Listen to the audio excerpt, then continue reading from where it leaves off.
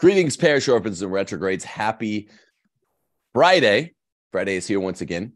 And that means that Christian masculinism is here as an episode treating of something that's important to your world. It might not be something making the headlines today. In fact, we know it's not. It's something they're keeping out of the headlines. Today, the CMAS crew is complete once again. Michael Robillard is back, my buddy Michael, and my co-author on Don't Go to College. So he's back after a week-long layoff. Also, my friend Will Knowland from Knowland Knows, and my very, very, very strong friend, Elliott Hulse. How the hell are you guys? Not bad. How are you, Tim? Doing well, thanks. And all of you are strong dudes, by the way. I just ran out of stuff to say. So that's anyway, I wanted to talk to the parish orphans and the retrogrades about something that's not so linearly linked to even my Case for Patriarchy book, which is girls in sports. And the topic today is why would Agenda 2030, which I'm not sure, maybe you guys can help me straighten this out.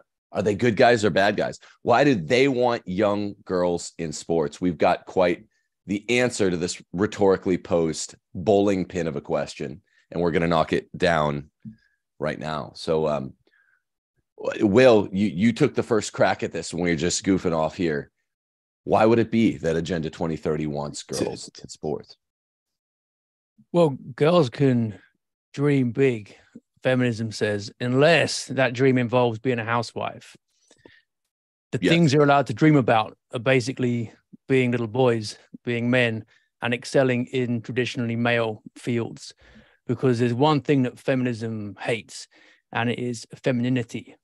Feminism is a form of misogyny.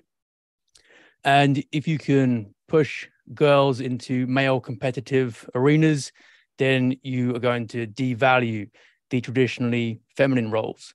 It's all about status, competition, hierarchy, dominance, aggression, and you're giving them what is essentially a masculine worldview. Absolutely. I mean, all of us here have competed at varying offices of high levels in sports. And let's be honest. We know around the time we were in middle school, we're all around the same age. There's beginning to be a push for female sports. In the female sports section of Case for Patriarchy, Elliott, I'll direct this to you. I recount a story which is not typical for me. I'm not usually a personal anecdote sharer in my books, but one that I remember is 7th grade. We had an important basketball team. Our school only had one team that did well. It was basketball. I was one of the two stars that was getting noticed in the metropolitan area. And my English teacher, literature, whatever it is in 7th grade, took it upon herself to kind of dress us down in class. And she was like, well, this girl, I'm going to call her Mia. It's not her real name. Mia's as good as any of you boys. I've seen her. And like, we'd just come from gym. She had this chick, Mia, had always tried to run with the boys. She was like worse than the dorky kid, who wasn't good at basketball at all and got picked last in an all boys game. And yet you have this teacher dressing us down and pushing this agenda, telling this poor Mia, who was a tomboy, that she was better, far better than she was. And really taking it upon herself to dress down by name me and this other kid. And she's like, I don't know why anyone thinks anything about the boys team. It's, this girl's better than any of you. It's just a lie. It's just a lie. So Elliott, there's two sides to the lie. You're ripping down men's sports and you're building up women's sports. Folks see my title and they want to know, why is this wrong? Yeah, that's a good question. And, I struggle because I think there's great value in girls' sports, and my daughters play soccer, and the options that are available for them recreationally are not nearly as positive as getting physically active in sports. For example, theater. One of my daughters, we had her involved in theater for a little while. And, you know, the theater crew is totally gay. They just get more and more LGBT pro and weird as time goes on. I don't know why that's the case, but theater always seems to attract those types. Once we got her out of that and we got her into soccer, a lot of, you know, like some of the weird ideas that she was coming home and trying to propose went away. It kind of cleared up some issues. I think personally that women's sports are amazing if you let them be what they are. Let it be what it is, which is a form of recreation and exercise and physical expression that is healthy for the female, but don't try to make it into men's sports. Don't try to have it compete with men's sports. Don't compare it to men's sports. They're totally different things, right? Why can't women's sports be a virtue in and of itself rather than it having to be a competitive or being measured up to or compared to something that's like apples and oranges, right? Men's sports and women's sports should remain what they are. Women's sports are women's sports. Men's sports are men's sports. Why would a teacher come in and try to elevate what is a female, a girl, to the level of a athletic male? It doesn't make any sense. Mike, we've talked about this before. Our favorite, in responding partly to Elliott and partly to Will, I would say this to you. Me and you, Mike, have had a good laugh at this story on a couple occasions around the year 2000. There's this famous story that ESPN really tries to keep out of not only the news, but out of lore about ESPN stories in the past that backfired on them. The Serena and Venus Williams sisters, that combo, I guess they're like the greatest two female tennis players of all time, contacted a German tennis player who is ranked around 200th in the male tennis world named Karsten Brasch. I think we've talked about this story here. And they thought, hey, he's around 200. We're not being cocky. You know, he's not like number 20 in the men's tennis world. 200 seems about right. We could take this guy. And Venus played him first, then Serena. He proceeded to drink a beer, smoke a cigarette, and without warming up, he destroyed them both. And he you know, I think beat one 5-1 and the other one 5-2, or 6-1, the other one 6-2. So the very question is it actually the same thing when we talk about tennis, men's and women's? That's kind of what Elliott's saying. And this is a very able-bodied, non-feminist answer. Well, just let women's sports be its own thing. But I mean, it's sort of a cross and equivocal. When you're talking about tennis, people will always push this question on Serena Williams. Hey, you know, aren't you the greatest of all time? She's like, I'm not even in the same sport as men's tennis, which is kind of what Elliott's saying. Right. Yeah, I mean, I think that's a clear example of that type of cover up. Can we back up for a sec though for the listeners though, because I'm thinking if we kind of hit the ground running because we know a lot about this stuff, but some folks might not be familiar with Agenda 2030 as it's effectively a United Nations initiative that has a whole host of social engineering projects, and this explicitly is one of them. And it's also a derivative of the UNESCO, the UN Education, Scientific, and Cultural organization of the UN that was post formation of the United Nations and run by none other than Julian Huxley, the transhumanist who wrote New Bottles for New Wine, talking about re-engineering and reimagining the human person. So that's sort of the background to a lot of this stuff. But what I see this as is, we end World War II and the UN forms, and the world says, you know what, we're not going to do that again. People who have strong convictions, strong commitments to faith, family, flag, that equals war, that equals bloodshed. So what are we going to do? We're going to pacify. We're going to pacify everybody. So now we start having these initiatives to water down and dampen down the culture and dampen down patriarchy and dampen down men. And it takes the form of more and more co-ed sports, co-ed everything. And as I've mentioned before, the first rule of counterinsurgency is break up the men. And this is derivative of that tactic. And the greatest expression of that is, I mean, I'd say in combat, if we go, if sports is almost a proxy for having soldiers in the defensive force, you're seeing this very blending of co-ed stuff in the infantry, in range. The whole set of the three women that passed Ranger School, that was totally socially engineered. Follow any of Terrence Popp's stuff, like it's not legit. They totally gamed it just for the sake of pushing this through. Why? Well, nothing interferes with the unit cohesion of a force than a co-ed force. It's the number one unit breaker. So, but if you're trying to tamp the masculinity down, that's your answer. Just blend the men and women together. And I think that's sort of what we're seeing here. This is an expression of it. Yeah, this is like it started with schools too, right? Like prior to the world wars, we were in different schoolrooms, right? Boys Look were at Will. taught by men and amongst boys, and girls were separated. So I mean, we're seeing it in sports, but it seems as if this has been a long time coming. Yeah. I mean, Will, you were a teacher at one of the last existing all boys schools, right? Yeah, that's right. Not many of them left now. I think there's about 3 all-boys boarding schools left in the UK.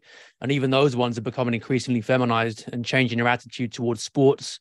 Boxing got banned, didn't it? That was the most obviously combative sport. Then there'll be moves to try and ban rugby next. All full contact sports will go. I think you're right about the drive to make men more effeminate, but you can even back that up one step, though, and see war itself. And there's that line of argument saying that ultimately all wars are bankers' wars, and you've got the World Economic Forum behind them. War itself can be a way of culling the fighting age population of men and emasculating a whole culture. Yeah. Is that an EMJ quote directly? Well, just sounds like a Belloc quote. Yeah. Or Chesterton, right? Yeah. The backer of the banker, banker of the backer. Yeah. No, it's not. I think all 3 of you guys read EMJ, and people point out, just as an aside, people point out all the time.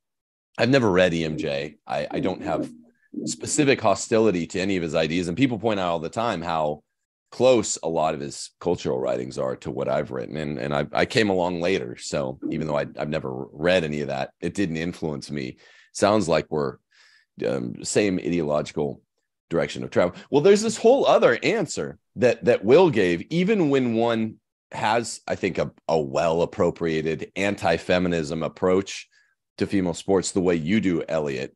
There's always Will's first answer right out of the box, which is anything Agenda 2030 does. And there is this small section in Agenda 2030 that is committed to increasing the role of females in sports. I was just looking at it. The language just says that, so it's not worth quoting directly. You have to ask why. And like Will jumped on right out of the box, the answer is always to lower population. Well, a lot of folks have never heard of the female athlete triad. Here's a bit of abstract from basically a medical paper. The female athlete triad is an interrelation of menstrual dysfunction, low energy availability with or without an eating disorder, and decreased bone mineral density. It is relatively common among young women participating in sports. Diagnosis and treatment of this potentially serious condition is complicated and often requires an interdisciplinary team. Articles from 1981 to present, found on PubMed, I guess this is in England or America, were selected for review of major components of the female athlete triad, as well as strategies for diagnosis and treatment of the condition. Now, Elliott, what I was saying is the first thing you notice when you Google female athlete triad is that it says it's relatively common. They use this term that appears relatively common. Actually, you don't have to be like Olympic level gymnast female in order for the sports to hit you with the triad, to make a young woman's period stop, to give her essentially early onset osteoporosis, and give her this calorie absorption problem with or without an eating disorder. It happens early, and it happens to lots of girls in sports, but the range is always very elusive. I smell politics behind it. It always will say, well, it's relatively common. It happens between 5 and 55%, happens between 10 and 50%. You see these weird numbers where they're dodging it because they want to avoid committing themselves to the hard fact that even at very low levels of female sports, high school sports, this can kick in, and quite often does kick in. Most people just haven't heard of it, but it is lowering world population to have females in sports, and this is why they want it, I think. I wonder how much you could relate that to how malnourished we are as a society, right? Like, of course, a woman purges of a lot of minerals and a lot of nutrition in her body every month through her period, but is she replacing that with a healthy diet full of, animal fats and protein and the things that keep you healthy and strong? Our ancestors understood that giving women ample nutrition for childbearing was at the top of their priority list. And so here we have a society of women who are taught that, well, first of all, they need to eat in such a way that their ribs are showing. Veganism is mainly adopted by women. Women have a tendency to avoid eating as much meat or more meat than men do, but eating a lot less meat than men do. But once again, even the studies of Weston A. Price showed that women of childbearing age needed to eat a lot of animal fats, a lot of butter, a lot of seafood, a lot of foods high in the minerals that they would be purging on a monthly basis. So I don't know the answer, but I would assume that a part of the reason why this triad is present is not just because these women are doing stuff. I mean, women there was always a necessity to do stuff, whether it was to be like my mom grew up doing laundry on a rock. Like she had to beat her clothes and squeeze it out and take it out in the line. Women who had to carry water, they had to do that too in Belize. They carried water. They had to go to the well, walk miles, and then carry water back. These were physically active women. These are not women that sat around waiting to get pregnant. These are women that did stuff, but they ate well. And I'm assuming that probably that plays big into this triad issue. Yeah, I think the absorption problem, I was reading a little bit more about it last night. I'm no doctor. This isn't medical advice. It's so gay to even have to say that. But it's a problem where, because of the changed metabolic rates in females, this doesn't happen to males at all, by the way, from playing sports, which I want to talk about in a second. I think they have a hard time absorbing all different kinds of calories, healthy, unhealthy. That's my very cursory understanding of it. But there's a natural law point to be taken in here that I think is undeniable. I think I said it on one of our other shows. I think I said it to you, Will. If men get big and strong and fast, they get more fertile.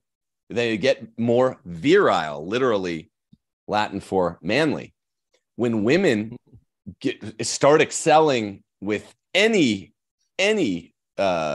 degree of seriousness, it hurts them. It hits them right in the productivity bone, the procreativity bone. And I think it's pretty clear that's why Agenda 2030 would want this. But isn't this a strong case the strongest case for an sort of quia demonstration, Aristotle-style quia demonstration, that the natural law is the house and the house takes? You're not going to beat it. Yeah, I think that's a good way to look at it. The only qualification I'd make there is that men too, when they push their body fat levels too low, I'm talking like stage ready bodybuilding, often end up impotent and infertile. So the message there is that even men, when they are purely focused on aesthetics and appearance rather than functional performance can damage themselves. And it's not a coincidence that you have the cult of the Adonis and the body beautiful among gay culture, so much more so than among straight men. Most guys just want to go and lift, have some fun, play some sports, and beat each other. They're not obsessing about getting 4.9% body fat and fake tanned. When you do that, then it harms your masculinity. So that's the one caveat I'd add in. And Elliott's point about these women being strong, having to carry water, etc. We're not saying that we don't think women should be physically fit. It's really important, especially for pregnancy, for women to have their bodies in good shape. My wife's been pretty much constantly pregnant for the last 15 years. And one time the doctor said that she might end up on crutches because of her ligaments in her hips. And we thought, what can we do about this? And then she started doing some resistance training, just some mild weights, and then it helped. And then ever since then, she's found it easier to deal with pregnancies. So my wife, my daughters, they'll do some resistance training, but we're not talking about obsessively going to other competitions, trying to beat other girls. And that's where I think that the difference comes in. We mentioned tennis earlier. That is a traditionally female sport. Yeah. Tennis is a feminine sport. Why? Because it's about the display of the body. The serve, for example, reveals the waist, the hips. It's about the beauty of the female form. Ballet is also a female sport. If we look at male sports, boxing, for example, or football, these are much more about the display of physical prowess in terms of preparation for protecting families or for war. So if we look at the two different types of sport, it's clear there what they're ultimately for. What we're objecting to is women being pushed into those combative roles.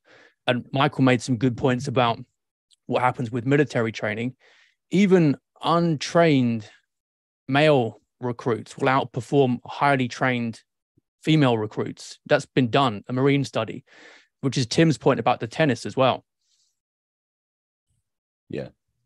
I would give this disclaimer, and I've said this a million times, not just giving this to Elliott, that along with tennis, obviously volleyball, Will, your countrymen aren't going to like this, but soccer is a sport that girls are naturally drawn to. There's a lot of running, which is associated with fitness, the kind of fitness that curates the female physique.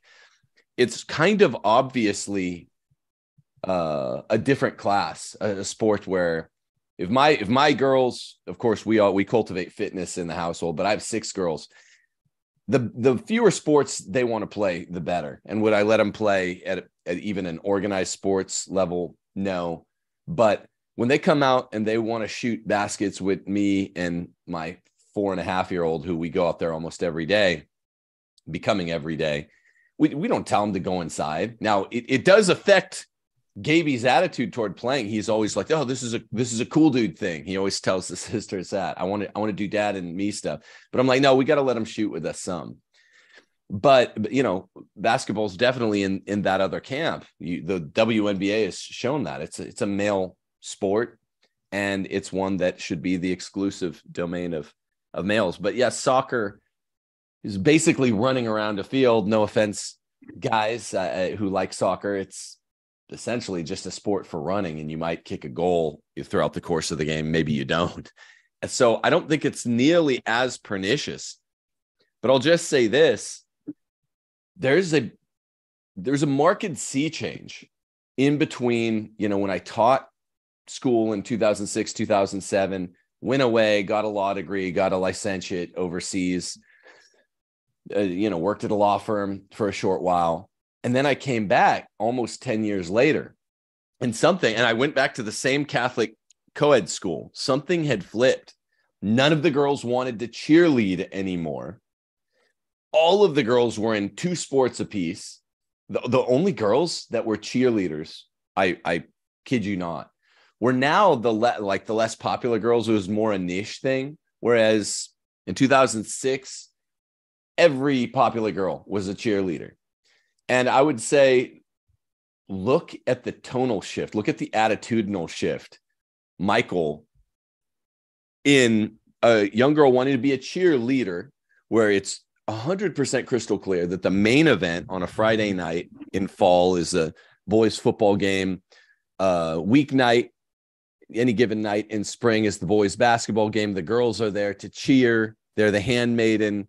There's no competing girls game afterwards, or if there is, it's clear no one's going to go watch it.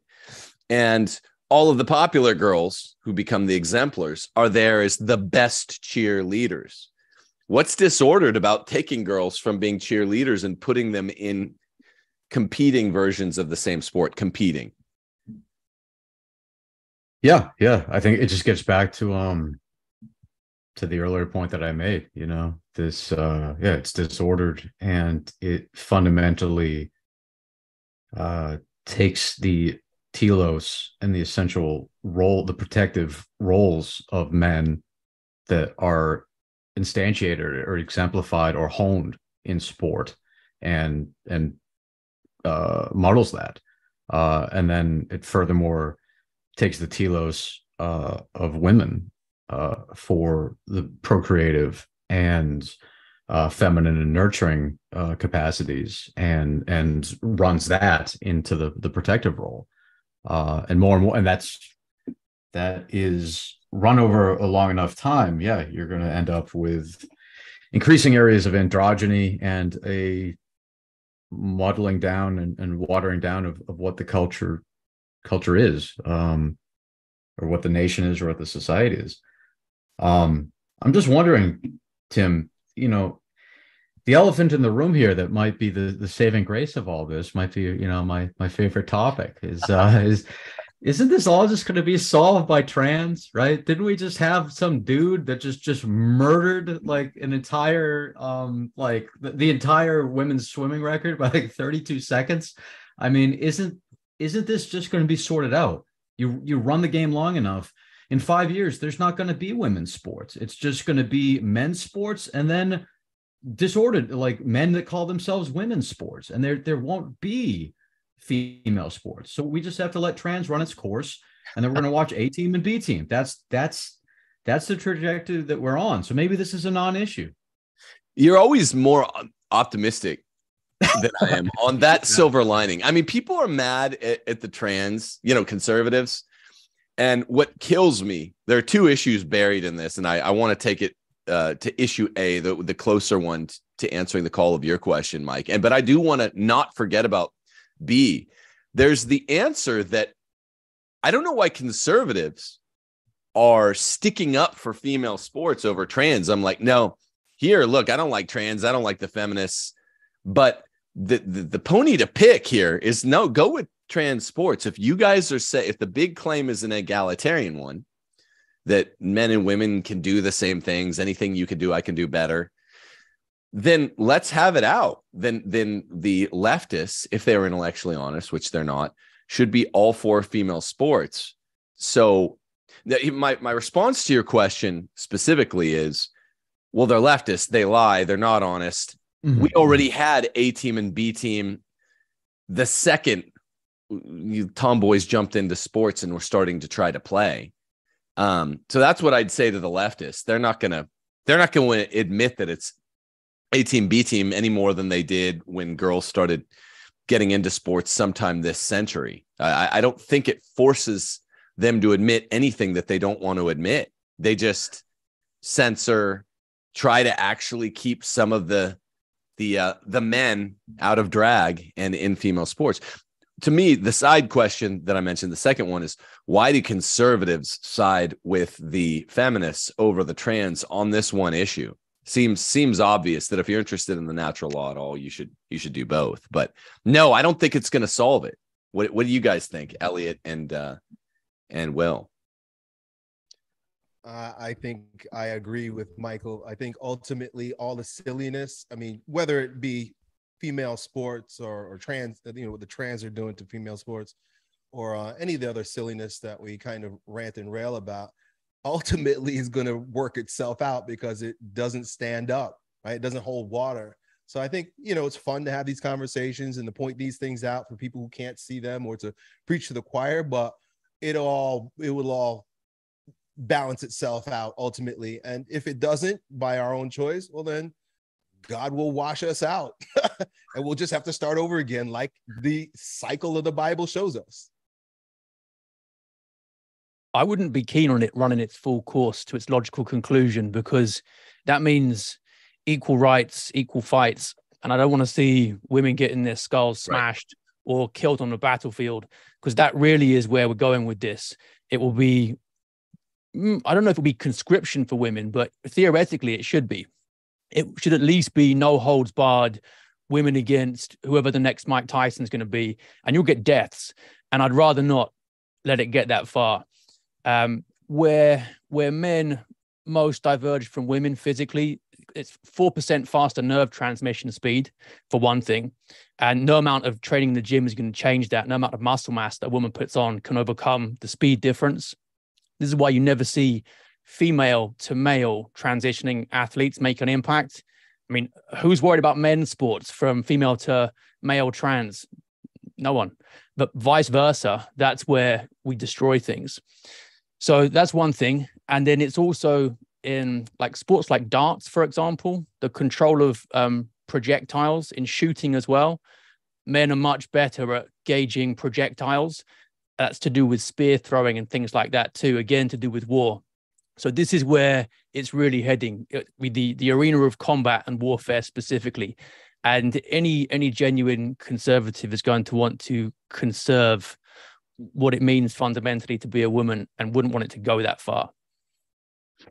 Yeah, you guys are worried about it. In some sense, it makes sense, well, to be concerned with the logical conclusion being reached. But this isn't something the left ever does. Before it ever reaches the logical conclusion of even a short punch, so to speak, even a short line of reasoning, they're always curating it and manicuring it and making sure that it's standing up semi-plausibly to public scrutiny. And with this one, females in sports, this sounds like sex egalitarianism, this sounds like if females are equal rights and they want equal fights or equal games, there should be, according to the feminists, no separation between male and female league. Well, I mean, why doesn't the NBA's push for female basketball constitute, not the WNBA, a separate league? Isn't that unconstitutional? Separate but equal. Why doesn't the NBA's push for female sports constitute just a clause that says any females who are good enough to get into the NBA can play in the NBA? And I think the answer, if you're really following the logical conclusion, is that there wouldn't be separate leagues for men and women. And that's what you're assuming that the left is willing to go with, Will and Mike. You guys are both assuming that the left plays by their own rules, the rule being egalitarianism. They don't. They're pushing for egalitarianism, though they're still bifurcating the leagues. So that's proof right there that they're not even willing to let females jump in there. That's why the trans question matters so much. Who's that MMA fighter that's cracked like 2 female skulls? I forget his name. I know what you're talking about. Yeah.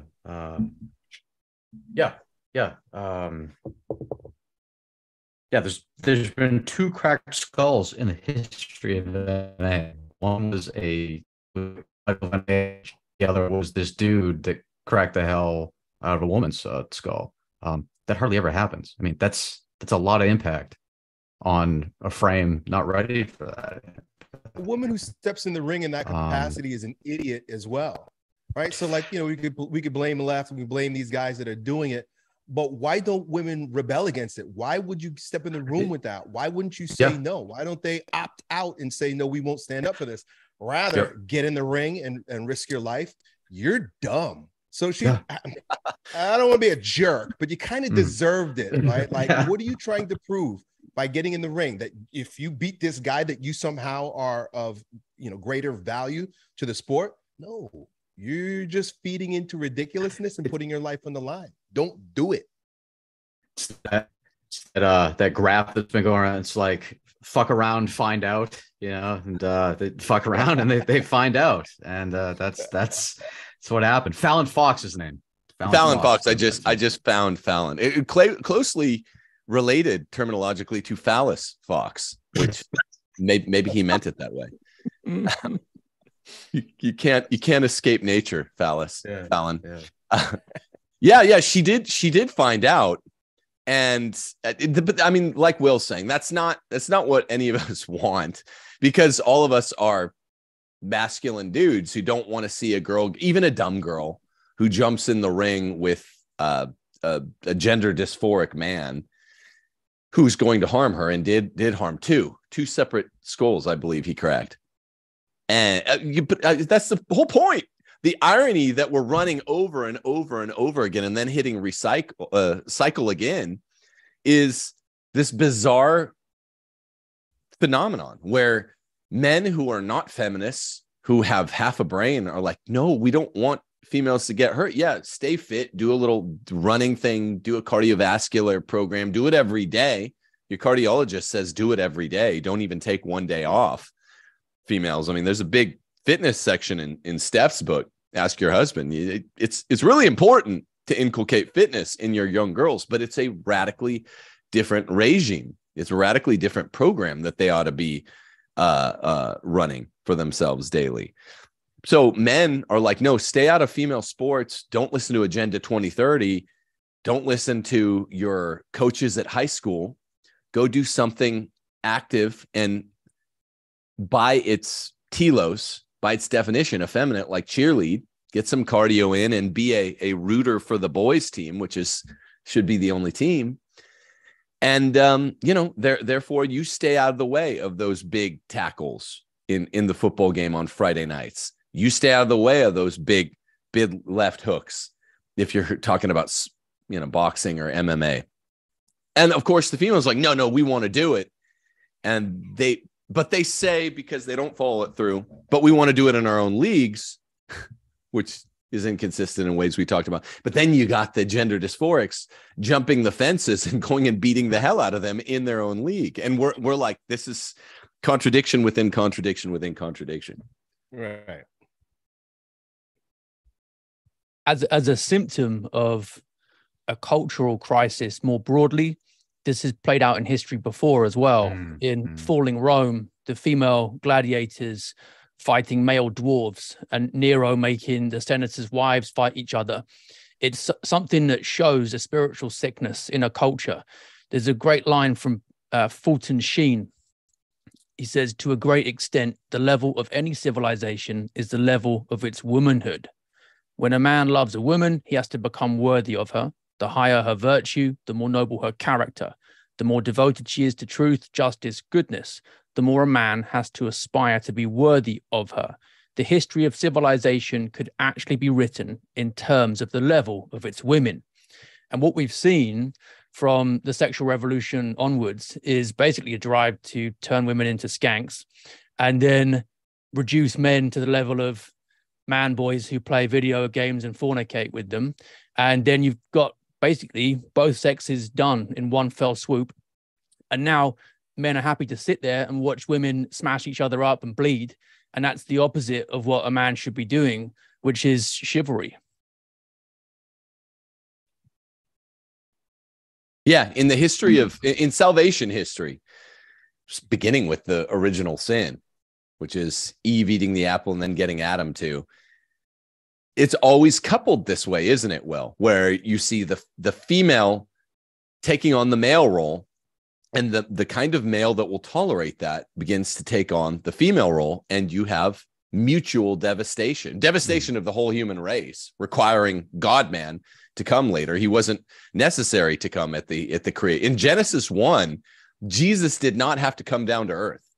Right? By Genesis 4, Jesus has to come down to earth if man is to be redeemed. It's all because of proto-gender dysphoria. Like, has that sunk in on everyone? Girls wanting to do male things like play sports and be the protectors and be the ones to interact with your garden serpents. and males allowing that and thereby becoming cucked to the serpents and the other female athletes and all of the other enablers of this program of gender dysphoria, that brought ruin on all of mankind. And it brings ruin, like Fulton Sheen's saying, to each endemic culture that occasions it. Yeah, male and female, he created them. Trans is an assault on God's creation, ultimately, and on natural law.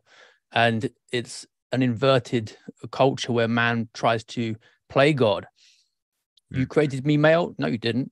I'm female now, just by my instant fiat. Yeah, and I think this goes also back to, as we've all talked about at length, the movement from an Aristotle's worldview to a modernist worldview, where the anthropology of the human male and the human female is stripped of telos. So then you're just stuck with, there's just a bunch of tabula rasa, atomized individuals with equal rights, and there's no further distinction. And you know, run that experiment long enough, and you end up where Will just explained. By fiat, you can just author your own essence. Turns out you can't, but we've been going against the grain of God's law for quite a while now, and this is the apex. To what extent is it a blindness caused by a technological culture, though? Because if you go pre-industrial revolution and people are doing more manual labor, it's a daily reminder of the fact that women can't do the same tasks that men can. But now, if they're all just locked away in office pods, not having to work with their bodies much, you can see how someone might delude himself into thinking that there are no real big differences. If we want to play sport, fine. There's no male arena, no female arena. It's not like in Germany during the war when there was starvation because the women weren't working the fields well enough when the men were fighting. It's not like the same thing in Russia, in China during the Great Leap Forward. These are times where it was made clear that women can't do manual labor, hard labor in the same way that men can. But I think we've lost touch with that. There's no essentially male job now, apart from maybe something like deep sea fishing, some mining as well, forestry, logging. Those make it clear. But what other jobs do? Also, Hollywood does a great job of deluding women and men with all these superheroes, right? Like in every movie you watch, you've got this skinny, fat teenage chick whipping the guy's butts. Like she's like, I remember watching, and this was way before I was kind of awoken to a lot of this stuff. I remember the movie, I took my kids to go watch Wonder Woman. I don't know, it was maybe like 10 years ago. And I just marveled at the fact that like this woman doesn't even look like she's in shape. She's just a skinny fat chick who's literally kicking the butts of like these giant, big, strong, beastly men. I'm like, this is ridiculous. And then I just started racking my mind and thinking about like how, I mean, Katniss Everdeen, like all the heroes in these movies now, I think they're coming out with a Wakanda movie now, where it's like the women are all warriors. It's so ridiculous, but it makes these girls, I remember me and my daughters, like I would have to talk to them about it too. They would start thinking like, oh, maybe that's true. Maybe I could do that too. Maybe that's available for women, but it's not. And it's so silly. Yeah, dear friends from my past, dear friends that I haven't talked to about the madness of the world of the last 5 to 10 years. When we catch up, it's along the lines of how's your family? Here's my family, that are not in the least bit feminist, these are manly men raising their daughters. I have 2 friends that I've recently caught up with. And this topic comes up and it's like, I don't launch all the way into it because one can very easily understand the perspective of having your daughter in like karate. It's errant, but it's easy. It's just like, hey, there's, crazy rapists out there. Learn to protect yourself is the errant thinking.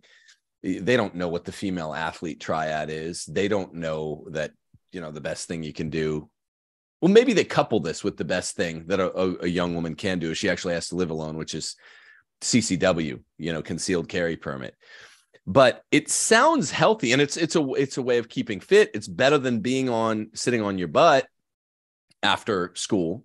So it sounds like an attractive nuisance to me. I don't know about you guys. Like, get your daughter in Taekwondo. She'll protect herself from rapists. On the movies, after all, skinny fat chicks are kicking giant muscly dudes through walls. It looks really easy.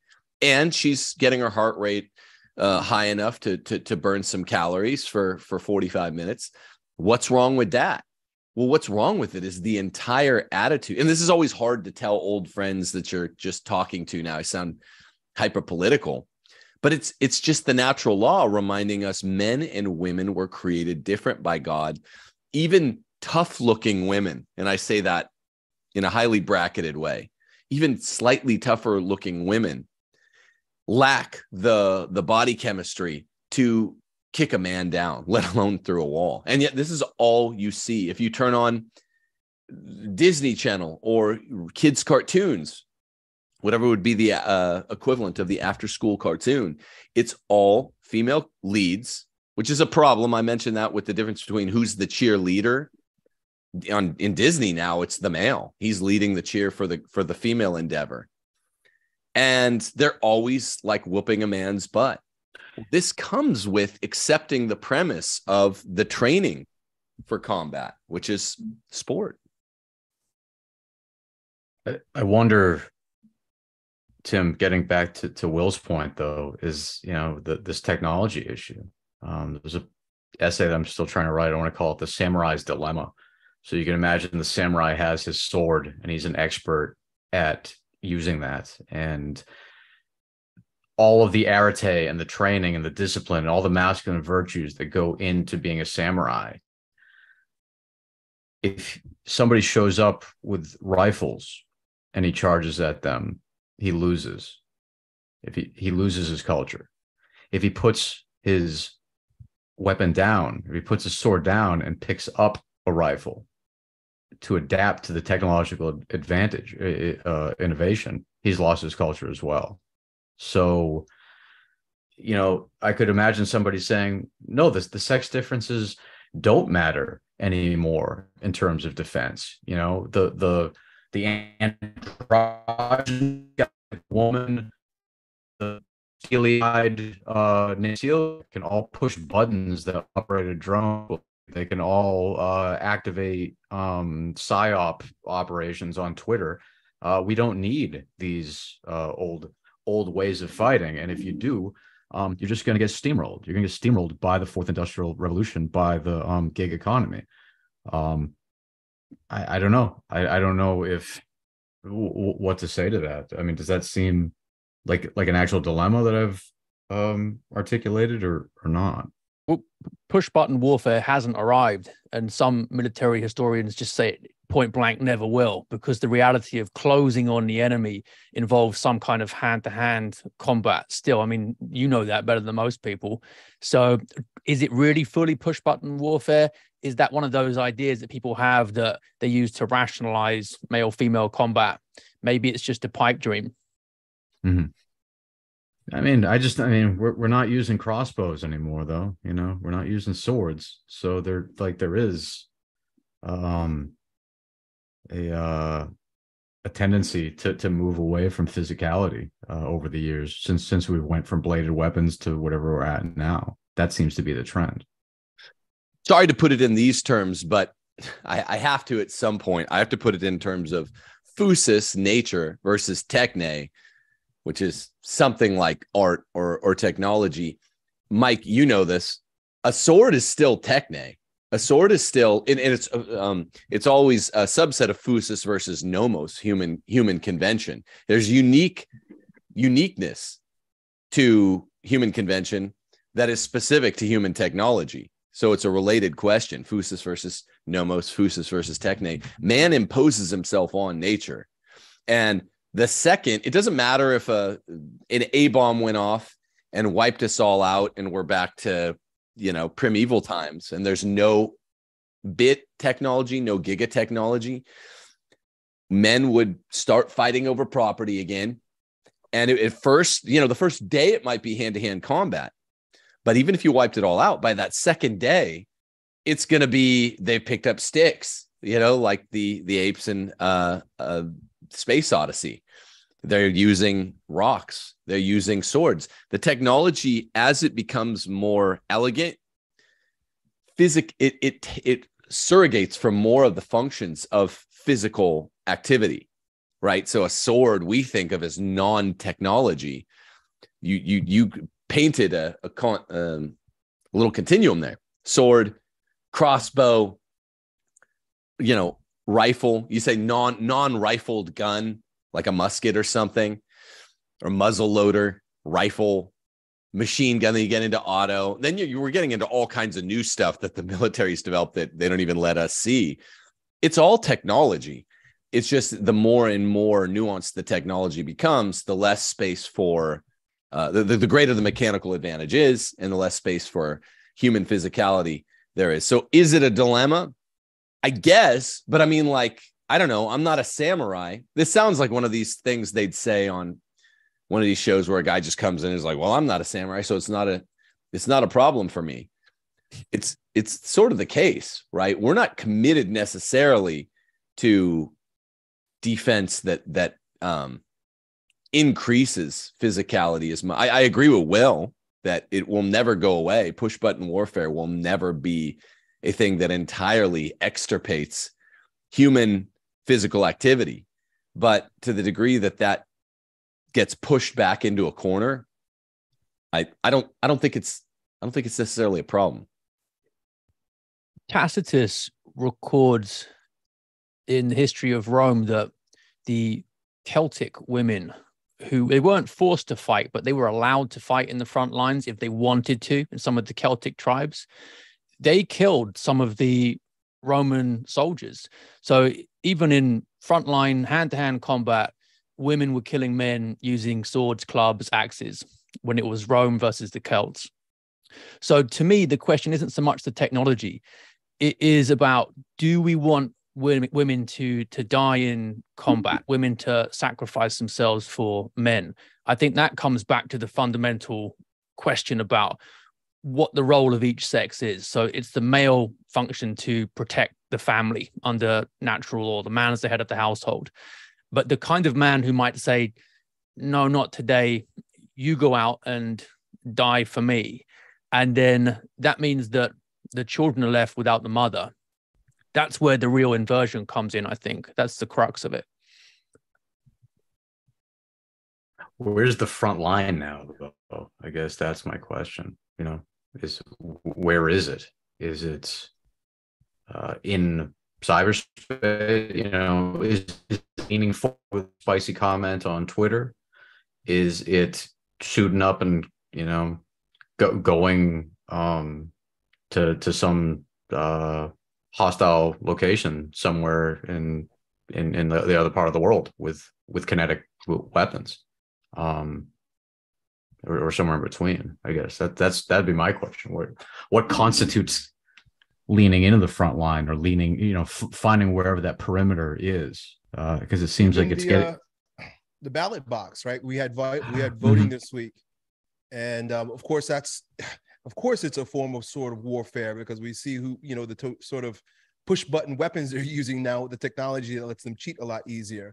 But I saw an article yesterday, I think it was PragerU, said that 67% of single women, childless women, are the ones that are voting for Democrats. I mean, the entire Democratic Party is held up by women. So that's weaponized. Mm-hmm. That's women being weaponized against our society through the voting ballot, right? Like voting box. Mm-hmm. Just want to throw that in there. Yeah. Like, you're right. Where it is the front line, right? Yep. Yeah. It's a good question, isn't it? Historically, one of the big functions of men has been to establish and then protect boundaries, perimeters, and asking where's the front line isn't just a military question. It's also a cultural one. And I think Tim's answer in his book on patriarchy is along the right lines, which is that in some deep sense, that every man's front line is his home. And there's a battle to be won within the context of the family about reestablishing proper order between men and women. That gets a lot done. I don't think it solves everything entirely, because men are supposed to be the bridge between the private and the public realms. One foot in the home, one foot in the community. So it goes beyond that, but that's a big front line, the home. Right. Yeah, when people ask, okay, well, there's some benefit of female sports, right? Fitness. We've all four of us have, in our own ways here today, acknowledged it. I guess, I don't know if female karate gets a girl 0% or maybe 1% more prepared for an attack from a male. It's not going to be efficacious, but maybe 1% more. But why not? Make me the case. Why not? The points we've made here today, to sum up a little bit, are gender dysphoria. It creates female dissatisfaction with being female. Gender dysphoria leads to a bona fide, dyed-in-the-wool misogyny, a true misogyny, the way Will kept talking about, where these are girls that are thinking that the truly feminine things are not worth their time or are worthless. That's true misogyny. Dysfunctional body chemistry, their health will be damaged by it. The female athlete triad, which I which I started out thinking about and talking about today, and it's at a relatively low level of female sports.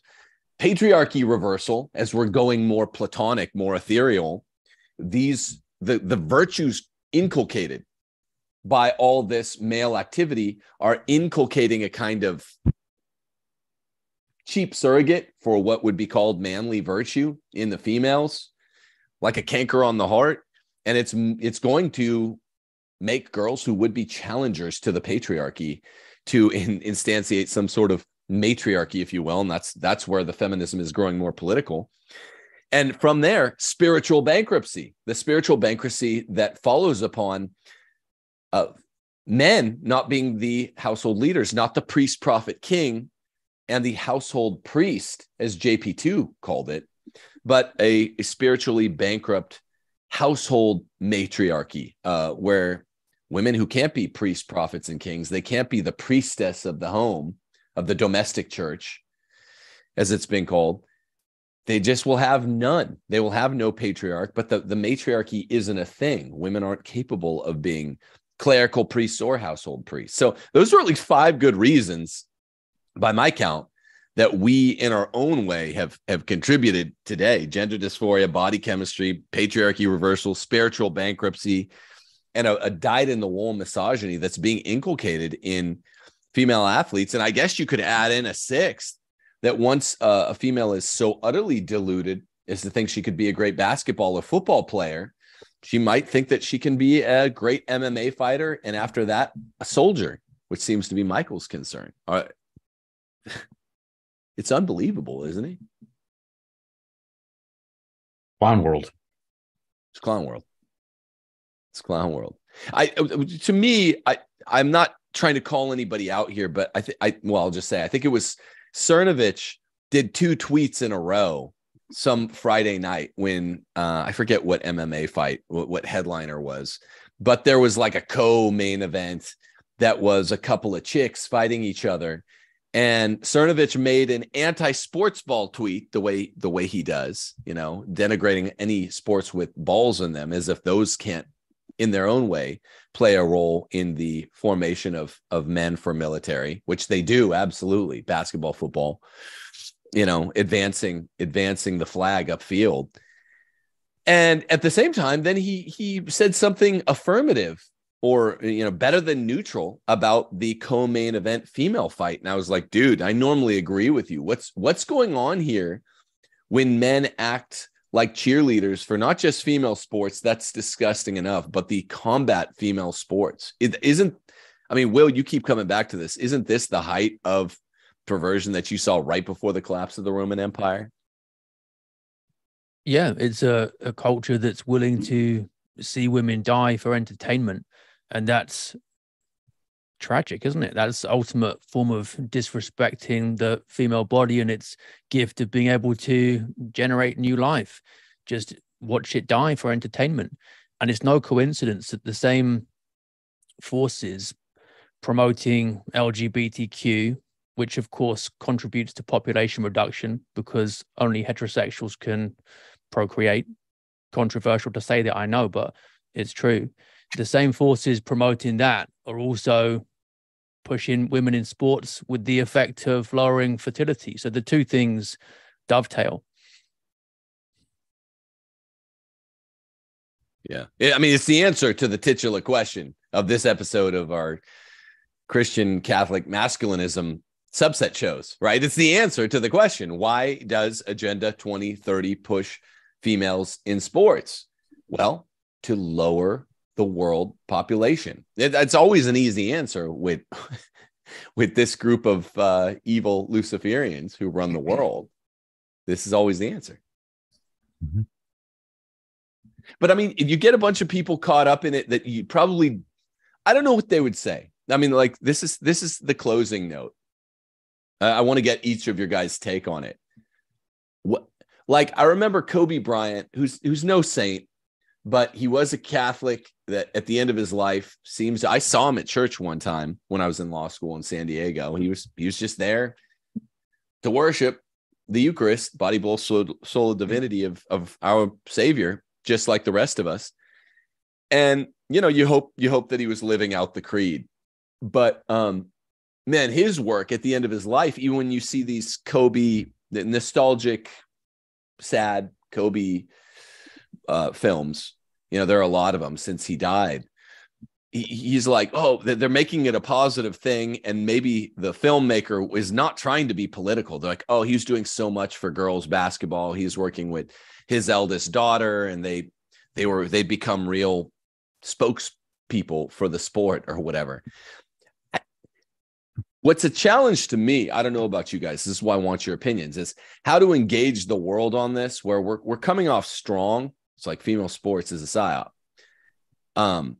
But without like alienating people that like, I don't think Kobe Bryant knew that this was a UNESCO psyop to like kill people in the world or lower the world population by 40% by, 7 years from now. Yeah, that's what it is. But how do you deliver that message to folks? I guess doing podcasts like this is the answer. How do you deliver that message to ordinary folks that are, compared against their former lives, if we look at Kobe, spending a bunch of time with his daughter playing basketball and teaching others to play basketball is a lot better than running around laying pipe, which is what he was doing before. So I struggle with the transmission of, I mean, if I'm just being fully honest, with the transmission of that message to normies that don't understand what's really going on behind the curtain. How do you think we should do that in a way that's not completely alienating? I like that Elliott's opening point. I think that hits all the aspects of like, well, what's positive about recreational sport without it being, and it brackets that off. It puts it in its proper order in the rest of the, Catholic social life. So I think that's a great first entry point. Yeah, I do too. I'll say that. There's just always a distinction of degree, slippery slope there. I as much as I like it, and I agree with you, what if your daughter's excelling and wants to take it to the next level? How do you put the capstone on goal setting? At that point, like, I don't want you trying to get a scholarship with sport X, even if it's a somewhat feminine sports like tennis or volleyball or soccer. That's the one trick there, but I agree with you, Michael. I like that opening point. What do you guys think, Elliott, and then Will? Well, I think this is the ultimate end in a society that denigrates motherhood. Yeah. And I think rather than telling people what not to do, right, avoid this, start venerating motherhood. Showing them the virtue and the value of getting married early and using your body for procreation, and how amazing it is to be a mother and to be a wife and to be a homemaker. I mean, I think that's what I try to do with my wife. I don't know, you guys are the same thing. I try to do with my wife and my daughters, right? Like the world has so many options for you out there. Of course, you can do whatever you want, but look at how amazing your mother's life is. Look how amazing it is to be a mother. Look how great it is to be a wife and to be a homemaker, rather than thinking, well, you know, pushing them out of, or telling them not to do these things, raising up what it is that they're actually meant to do. And I think throwing in, I was just enlightened by your sharing this triad, right? So this was huge, just giving people facts, right? Like that's one of my daughters they play sports, but they're also very much inclined towards living a traditional life. At least that's what they tell me. But sometimes we have to talk about it, but why? And, you know, and they wrestle too, because it's what the home values are versus what the world values are. And just having this piece of information, these facts about the female triad, just gives ample ammo to what we already know to be right and true. So those are my two things. Just show the virtue and the value of doing and being all that God created you be as a woman, and not seeing that as a weakness, as a strength, in fact. And then just the facts, the pure facts about, well, what it is if you take the alternative, right? Or just facts are cool, but really measuring up against the contrast. Go look at these women now. Now she's having this problem. Or look at family members. Now she's having this problem. Look at these people in your life. Look at your friends' parents. Now they're having that problem. Now, if you want to have that problem, you want to have that issue, that challenge in your life, well, then you can do the things that they did. Right. But if you want to have a nice life, want to have a good life, then do what I tell you to do. Well, before you answer, I just, if it's okay with you guys, could I add something really fast to what Elliott just said? Something bizarrely specific. How do you inculcate the virtue of wanting to be a mother? You know, something beautiful. Okay, yeah, you get your fitness in. You can run around with the boys for 15 minutes out front, but then come in with mommy and learn to be a mommy. Baking shows. The baking shows on TV it's like oddly specific for me. They draw you in. And literally as we transitioned from season to season, summer to fall, we got back from a big RV trip. And we were sick of eating out. You know, you have to eat out when you're on the road. And we were like, we're going to get home. And Steph and my second eldest daughter, who's almost 12, were like, we want to do scratch recipes. And so we've been watching baking shows, the Great British Baking Show.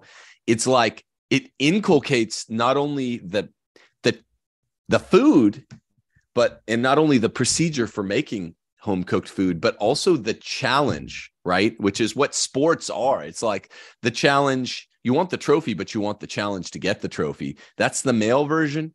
These baking shows are such a lovely way of incentivizing young women, and a lot of young girls watch them, from what I'm told, a lot of college girls. I think this is a very healthy trend, because it's a challenge to make stuff from scratch and to make stuff really artful and beautiful. And it is so cheery to have a couple women in my kitchen, the way it's been for the last month, just trying new recipes all the time. It sounds specific, and I guess it is, but that's how I think you accomplish one very real boots on the ground means of instantiating what Elliott said. Anyway, well, you were gonna answer that. Yeah, I agree with the baking shows. My teenage daughters watch them, and they're always experimenting with different things. They love it, and it gives them a good sense of accomplishment. And when everyone else in the family is grateful and says thank you to them, they get that taste of what it's like being a mother, providing great meals for a family. Yeah. Elliott's point is spot on, because what is it that ultimately girls, women are aimed at? It's motherhood. That's the distinctly feminine excellence, something that no man can do. A man transitioning to become a woman isn't ever really a woman, because he doesn't have the potential to become a mother. So this is where the core of femininity really is. And that's what parents have to emphasize to daughters. And when you see that peak female fertility is around age 17, 18 to 25, you should be having your family then. And that immediately will cut out all of this high-level competitive sporting nonsense, because you'll be pregnant, so you can't do it. and then you'll be busy with your kid and your family, so you can't do all the training, etc. Why do women have the wider hips that make them worse runners, and the angles in their arms and their elbows to accommodate the wider hips and make them worse at throwing and punching? It's all to do with childbirth. These are the two things that are fundamentally at odds with each other. So get the basics right: family, childbirth, and the sports will just fall away as an irrelevant distraction. It's excellent. That's really excellent. Yeah.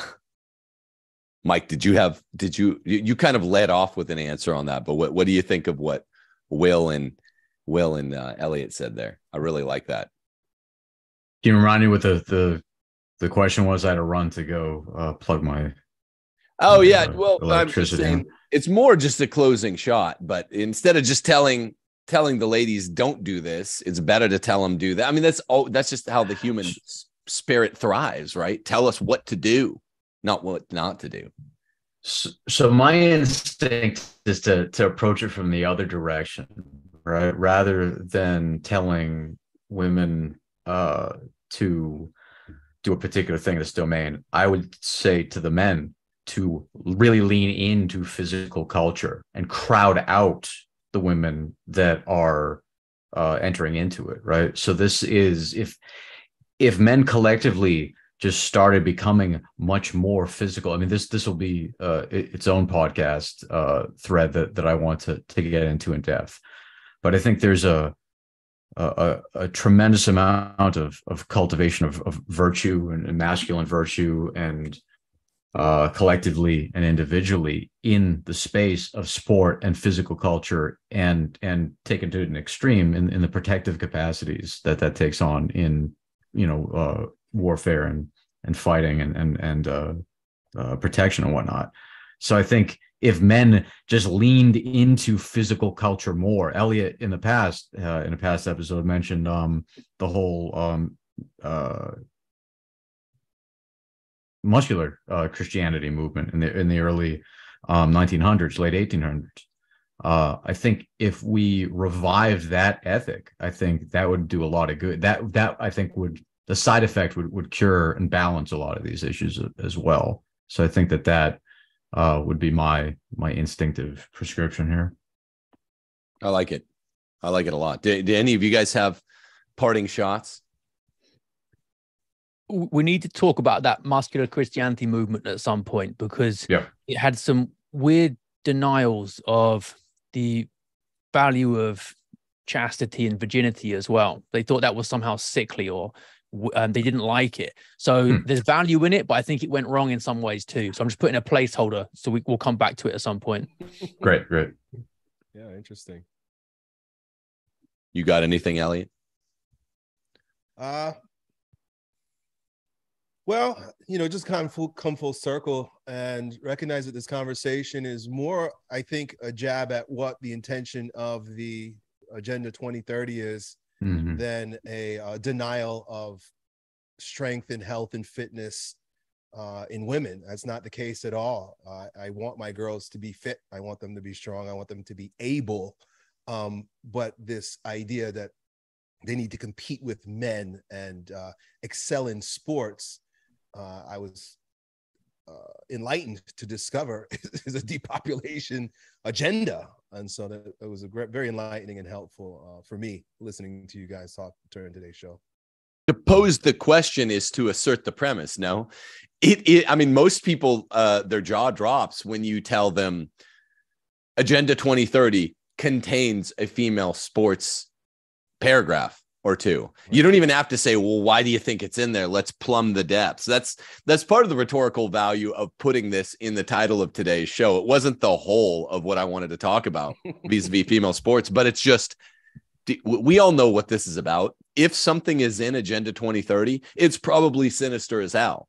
And so to be like, well, what do you guys think this means is my attempt at Socratic rhetoric. And I hope it's hit home, because a lot of people in the comments have been like, what, this is a thing? I mean, who knows this? It's part of Agenda 2030. That's my closing shot. I would just say, look, they're not pulling their punches anymore. They're not really operating, proverbially speaking, from behind the curtain anymore. I always say behind the curtain, but they're owning it. This is just Google it. You know, most of this stuff that we're talking about on this show, most of the stuff I talk about on most of my shows can now be Googled. It's like Agenda 2030 is about population reduction, and all of their means to achieve that goal are the specific sub goals of Agenda 2030. So it's people out there. I hope you've benefited from hearing why and how the population reductionists want men and women androgynous, men to act like women, women to act like men. Not only do they, they're the deep ones, deeply steeped in this stuff, are Luciferians. And this is the original sin for a man to act like a woman, a woman to act like a man. It destroys the family. Remember what Sister Lucy said in her memoirs, that the final assault of Satan on the world will come in the form of an attack on the family. And that seems to be what's going on right now. An attack on men and women, she said, and an attack on the family, qua men and women. And that's precisely what we have now. She said that, before even the second half of the 20th century. And we're living through it now. And it means all kinds of androgyny, including female sports. So I hope people have benefited by that. I think next week, whose channel will we be on next week? I think Royce White and one of his best friends are prepared to join us. Royce has been all over the news. So whoever's got it next week, we can hopefully accommodate Royce and his best friend, AJ Barker, which should be good. I'm looking forward to that. It's Elliott, I think. Yeah, I think so. Okay, I'll need to look into that. I don't know who Royce is, but we'll figure it out. We'll talk about it. Cool. All right. Well, thank you guys. As always, Parish Orphans and Retrogrades, please do like, subscribe, click the notification. That's how you support this channel. Find me on Timothy J. Gordon at Patreon. That's how we keep the lights on here. Do you guys have anything? Would you want to call out your channels, your projects, and any ways to support you? Starting with Michael, then Elliott, then Will. Yeah, thanks, Tim. So Dr. Michael Robillard, you can find me on Twitter. I think it's Robillard DR. You can also find my and Tim's book, Don't Go to College, on Regnery Press. I also have a book called Outsourcing Duty on Oxford University Press about civil military relations. That being said, happy Veterans Day to everybody. And yeah, that's all I got. I'll go. Elliott Hulse, 2 L's, 2 T's, and Google me if you want to find out. If anything I say sounds interesting to you, I'm on YouTube. Also, Strength Camp, also on Instagram. And yeah, that's it. That's all. You can get me on YouTube, Knowland Knows, and the same on Substack, which is the best place to get me on. God bless, guys. God bless you all, Parish Orphans and Retrogrades. Have a great weekend. Thanks, Tim. Peace. Thanks, Tim. Thanks. Later.